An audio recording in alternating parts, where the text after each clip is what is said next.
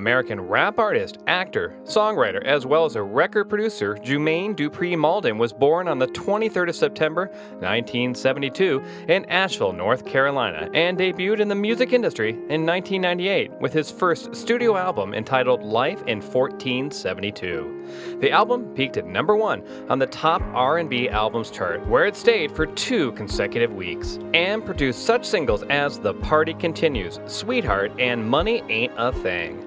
So, just how rich is Jermaine Dupri as of mid-2017? Celebrity.money estimates that Jermaine's net worth is around $3 million. In 2006, it reached as much as $60 million. Yet, since then, he has had many financial issues, including unpaid taxes, and has been struggling with paying back a loan of $4.8 million that he took out from SunTrust Bank. Dupri's interest in music landed him an opportunity to work as a dancer for a hip-hop trio called Houdini, with whom he was even featured on television. However, soon, Dupri decided to move on from being a dancer into producing his own acts. Dupri's first attempt at producing was a hip-hop group known as Silk Times Leather, and shortly afterwards, Jermaine created a rap duo under the name Crisscross, which released their debut album called Totally Crossed Out in 1992, which resulted in multi-platinum certification and in turn presented Dupri as a talented producer. Dupri then went on to discover Escape, worked on Destiny's Child self-titled album, and discovered Lil Bow Wow, whom he later signed to his So-So Def Recordings label. Even though Jermaine Dupri established himself as a rap artist in the music industry with his second studio work entitled Instructions, which did as well on the market as its predecessor, peaking at number 15 on the Billboard chart, he is more influential and known as a record producer.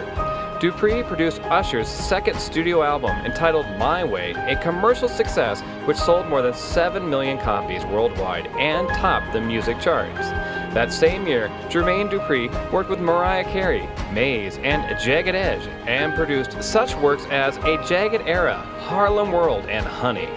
When Dupri became known as a successful producer, he joined forces with more artists, including TLC, Ludacris, Alicia Keys, Lil Jon, and Chris Brown, and came out with such popular works as Monica's After the Storm, TLC's Fan Mail album, and Bow Wow's Wanted. More recently, in 2012, he produced a single for Monica album's New Life under the name of Always.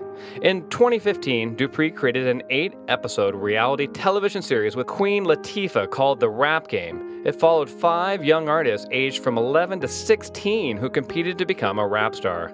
Dupri and guests included Da Brat, T.I. Usher, Ludacris, and Salento, who were the judges. No critical comments are yet forthcoming. In his personal life, Jermaine has a daughter born in 1998 from a relationship with Pam Sweat. He has since dated Janet Jackson, among others, but remains single.